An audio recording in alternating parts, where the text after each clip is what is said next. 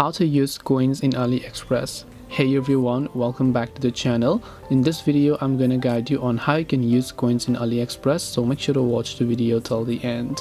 Now, using coins in AliExpress is also fairly simple, but first of all you open the AliExpress app, and if you go to the coins option you should be able to see the amount of coins that you might have collected over the days. Now 78 coins I currently have in my possession, and that 78 coins is worth US $0.78. So that's just how it is. So one coin equals to 0.1 cent, right? So once you have collected a handful amount of coins, you might want to use those coins. Now if you look right under it, you'll find use coins for discounts, and these are some of the very few products that are eligible to apply the coins on. Now remember that not all the products are eligible to be used as a coin, but some of the products that AliExpress themselves provides can be used as coins. So here you can see it's $0.99. I can select that. I can simply use my coins over here by tapping the buy now option. When I go to the checkout payment process, I'll be able to basically use the coins and it will automatically apply the discount.